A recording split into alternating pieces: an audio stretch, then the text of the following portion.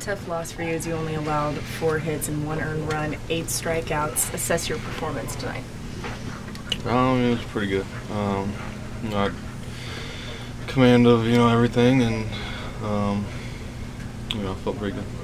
Joe says he loves seeing you throw that curveball. It seems like maybe that's the best curveball we've seen from you all year. What did you like about that pitch today? It was just consistent today. Probably through 10, 15 of them, and they all felt good, and just hasn't been there the last few games, but felt good with it today. Reynolds had the only 2 full counts against you tonight. Talk about facing him and then also only having 2 full counts on the game. He called off some tough pitches there, both at bats.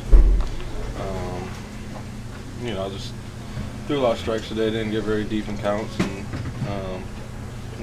they're up there swinging and putting the ball in play. That's the most you've thrown the curveball in recent starts, or is it just a matter of it working better, as you said? Yeah, it was most I've thrown in a few games anyway, and it felt good. Talk about the home run you gave up to Chavez. What happened in that at bat? It was just 2-1 fastball right in the middle, and took a good swing on it. Was it just a case of missed occasion on that?